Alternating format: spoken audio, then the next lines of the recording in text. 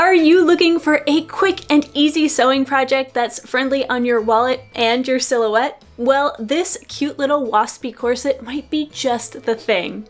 Hello friends, and welcome or welcome back. I'm Shannon Makes, spooktacular sewist by day, circus artist by night.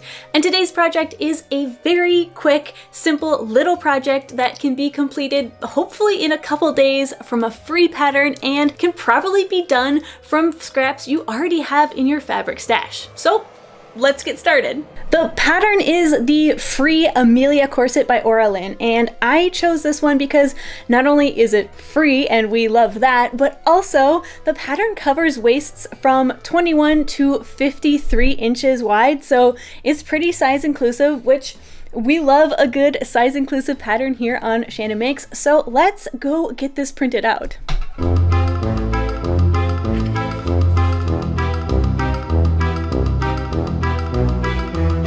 Can I just say that it is so nice to have such a small, easy to assemble PDF pattern. There are only 3 pieces of paper in this whole pattern, and while assembling PDFs do make for some fun, snappy montages, and I love a good editing sesh as much as the next person, but I also love really small PDF patterns that should go together very quickly. So hopefully this should be as easy as 1, 2, 3.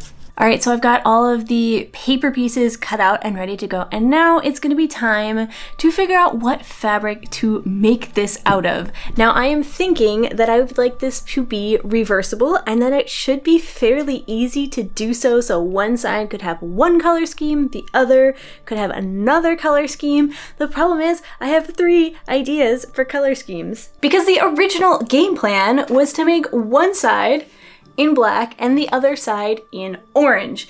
And then both sides we're going to get an overlay of this super fun spider print tool, which I found at the thrift store. And as you can see, it's translucent, so the color underneath does show through very nicely. And if you watched my thrifted fabric haul from a few weeks ago, in which I got over 70 yards of fabric for incredible steal, then you'll already kind of know that that was sort of my game plan for this. But the wrench that got thrown into these plans came from one of you, so I blame one of you on this, because somebody commented, you know what, that spider print fabric would look great on top of the purple fabric that you found. And I was like, oh, you know what?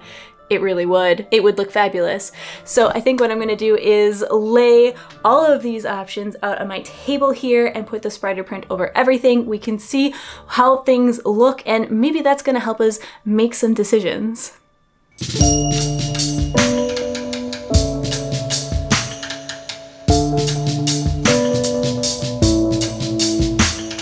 I should actually precise though that one of those options does need to go with this dress. This is my Sophie dress. Shh, it's actually not finished right now for me in the present, but by the time you're watching this, it will be finished. But I need one of these options to match with that dress. I'm thinking probably the black version because I already have all of the black buttons over here on this. So that's what I'm thinking, but let's lay it all out and take a look.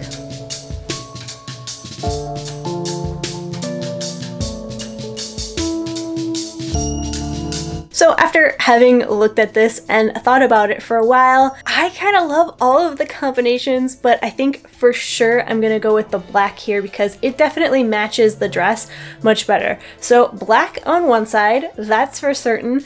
Then the other side, have to decide between the purple and the orange, and when I look at it on camera through the viewfinder, I definitely am leaning towards purple. But the problem is that in real life, this purple doesn't look at all like what you're seeing. It's much more muted. I'll try and see if I can get a clip that is a little bit more true to real life colors. Whereas the orange, it looks in real life pretty much the same to what I'm looking at right now on the viewfinder. It's much brighter, it pops. There's really like a contrast. So I'm definitely thinking I'm gonna go with orange on one side, black on the other side, and then if I have time, you know, I can always make a second waspie because they're so small and I think they're gonna go together fairly quickly. So that's the plan. These two for the first one, maybe purple for a second one.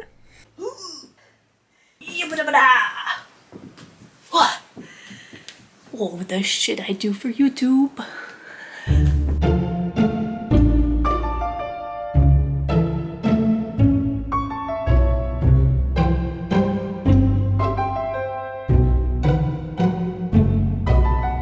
The game plan for the moment, the most expedient way that I could think about going about this whole process of cutting everything out is I'm just taking a normal pen and I'm just drawing straight on the orange fabric because the black ink shows up very well on the orange fabric, but it's all going to be hidden once I add this layer on top of it, so I'm not being too precious about it.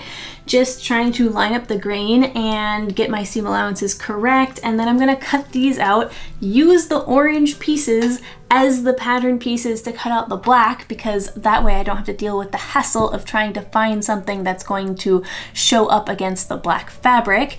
And then once both of those colors are cut out, I can baste this fabric onto them and start to assemble the actual corset.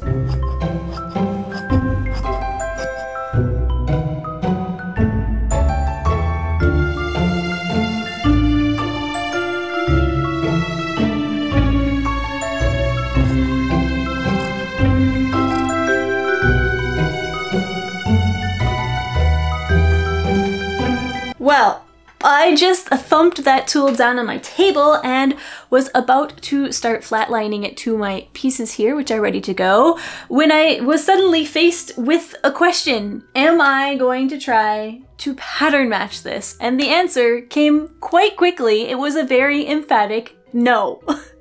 Because I value my sanity and my time, and it's just, for me on this project, it is not worth it for me to try to pattern match this corset. I am going to try probably and do some light fussy cutting, so trying to purposely center the spider webs so that they're visually pleasing and you can tell that they are spider webs and not just like a chaos of silver lines. So I think especially on the very front panels, paying attention to where the spider web is falling in relation to the panel, but I will not be trying to pattern match this and like make the spider webs seamlessly go around my body, because while that would be cool, I would probably finish this pattern 3 weeks after Halloween and have to wait till next year to post the video. So let's start some very light and fun fussy cutting instead. Once all my tools cut out, I was faced with a question. Should I flatline the layers or not? And to answer that question, I decided to do a little experiment. So what's the verdict? Well, I've got the basted side over here and the non-basted side next to it for comparison. I did go and take out the basting stitches on the middle panel of the basted one just so we could have kind of a more accurate comparison. And if I'm being completely honest, while they're just sitting here flat with no boning in them, they both look a little bit like butt. Corsets really need that boning in there to like hold them taut and get the fabric looking all smooth before it looks good. But if I take my fingers and sort of stretch the fabric taut, kind of imitate that boning channel effect, and I do that on both sides, it's really not noticeable. And thinking about it, I have 3, 6, 12, 24 panels that I would need to baste. So given that there's such a negligible difference, there doesn't seem to be a huge benefit to basting in this circumstance, and it is not saving me really much time either. I'm going to move right ahead without basting. So now that I've solved the question about to baste or not to baste, we can move right along without basting.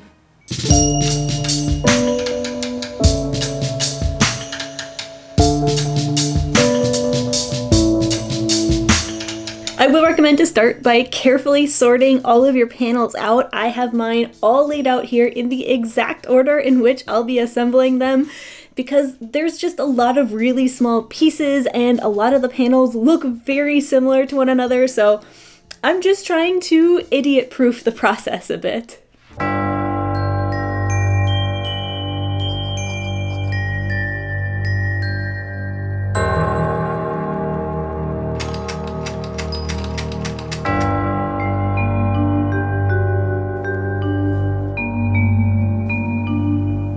Originally, I was gonna assemble the black side of the corsets and then the orange side of the corset separately, and then join the two together, sort of like an outer layer and a lining layer, except that they'd both actually just be outer layers. But then I was thinking about it and I realized it would be a bit tricky to properly line up the boning channels on both sides of the corset, which, you know, this being a reverse corset, that's kind of important. Thinking about it, I think it was going to be super fiddly to try and make that look really good, so instead I went back to my tried and true method of corset assembly, the welt method. With the welt method, you construct all of the layers of the corset at once, panel by panel, starting at the back and working your way around the torso to the front. This makes it easy to build the boning channels into the seams as you go, and that helps guarantee that your corset will look good on both sides. Plus, in comparison to some other more complicated methods of corset construction, you just sew each seam one time instead of doing it over and over, which also makes it more efficient. Now, I'm by no means a corset expert, but I have sewn a few to date, and I have to say that this is, so far, knock on wood, the most relaxed and simple of all those experiences, because even though there are admittedly a lot of layers that I'm working with here, there aren't any extreme curves to match up. So I'm basically just matching the waistline, which is conveniently marked on the pattern here, and then the top and the bottom of every panel and pinning those together, sewing everything up, and so far it's been going quite smoothly.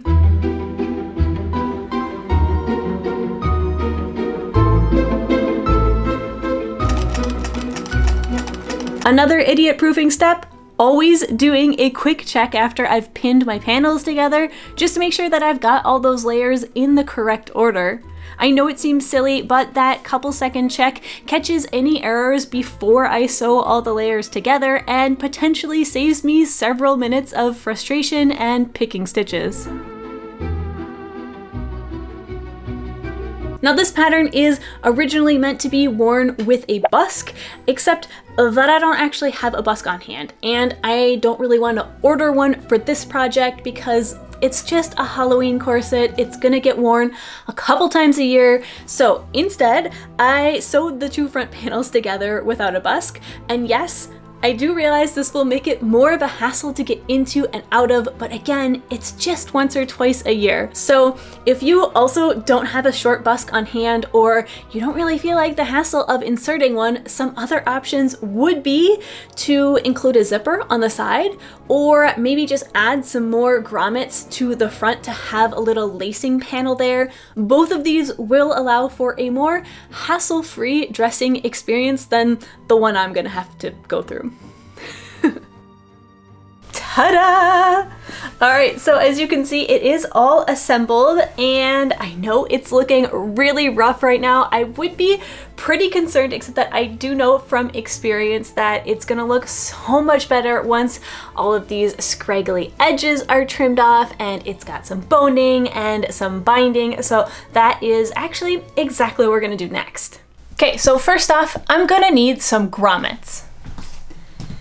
Now, I happen to have a ton of these because I do a lot of boot making. I make trapeze boots for circus artists. If you are wanting to get started and try some grommets of your own, I highly, highly recommend these. Now, I'm not sponsored or anything. CS Osborne does not know I exist, but highly recommend these grommets because I have used literally thousands of them and in some very high stress places on garments, and I've never had any trouble with them tearing out. The downside is they do come in a limited color selection, but super high quality. I have never had a problem either setting these in or with them tearing out later after the fact.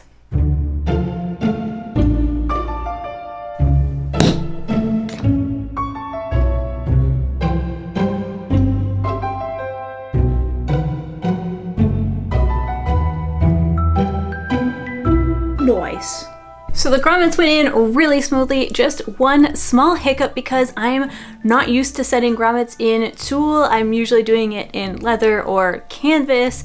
And so my very first one, I'm not sure if you can see, but right here in the corner, the tulle didn't actually get caught under the grommet. It kind of snuck out the corner. So In all the rest of the grommets, I paid attention to that, made sure to catch all the loose edges of all the layers of fabric, and for this first one here, I'm just gonna go in with a needle and thread and sort of do a couple tacks around the grommet just to make sure that that tool doesn't start tearing or, you know, misbehaving.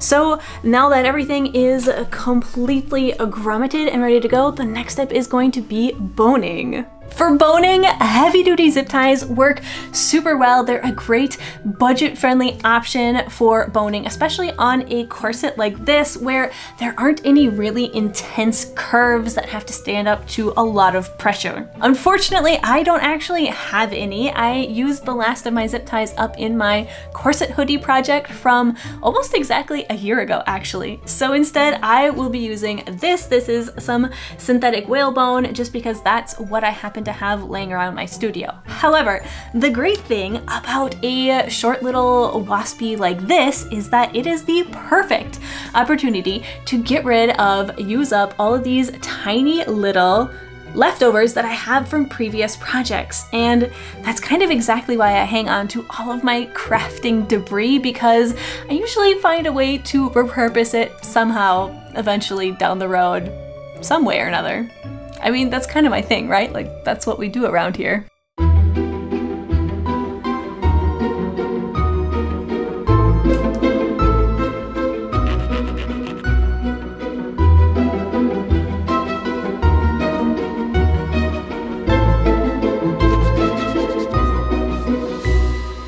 So after the boning was in and my workspace cleaned up a bit, I could move on to the final step, which was adding the binding. This is definitely the step that makes the whole corset really come together, kind of like adding a good frame on a beautiful image. I cut this binding on a very slight bias to have a bit of stretch but not waste a lot of material, and then I attached it like I do all of my bindings, to one side by machine, then to the second side by hand.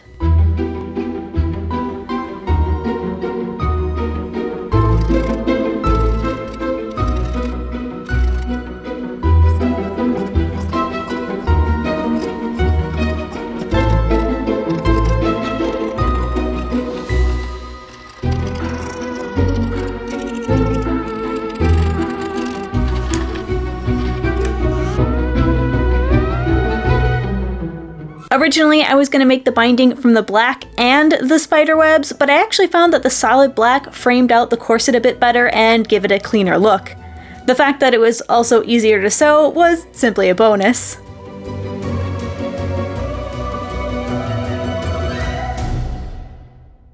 So a quick wrap up for a quick project. Would I recommend this pattern to a beginner?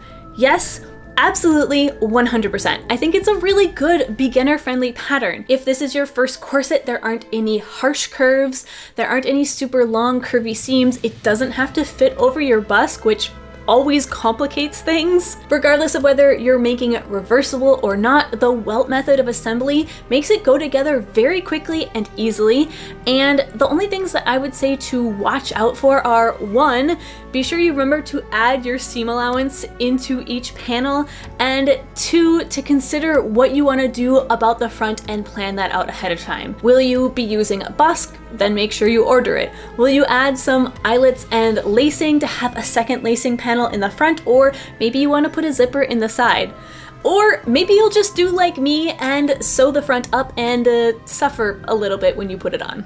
If you'd like to make this pattern, whether it's part of your Halloween ensemble or honestly just to add to your everyday wardrobe, be sure to let me know down below and tell me what your color scheme would be. If you've decided to make it reversible, let me know what your two sides would look like. But without any further ado, let's take a look at what my two sides look like.